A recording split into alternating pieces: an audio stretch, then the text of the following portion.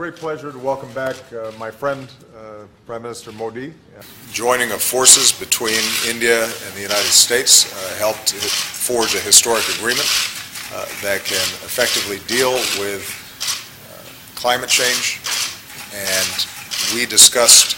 how we can, as quickly as possible, bring the Paris Agreement into force, and how we can make sure that the climate financing that's necessary for India to be able to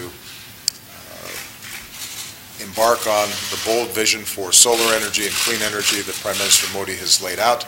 can be accomplished. And the agreements and memoranda that we reached, I think, reflect the seriousness with which both of us take the climate change issue.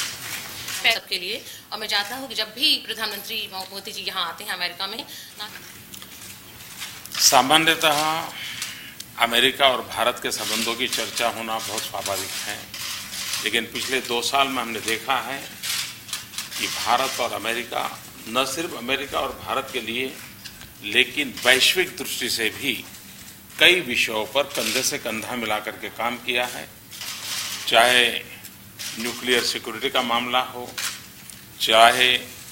Global warming की चिंता हो, चाहे terrorism की चिंता हो,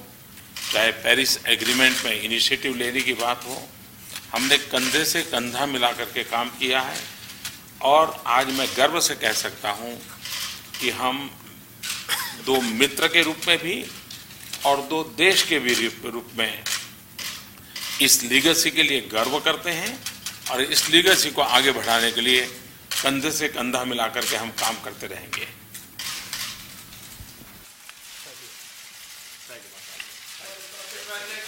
Thank you, Paul.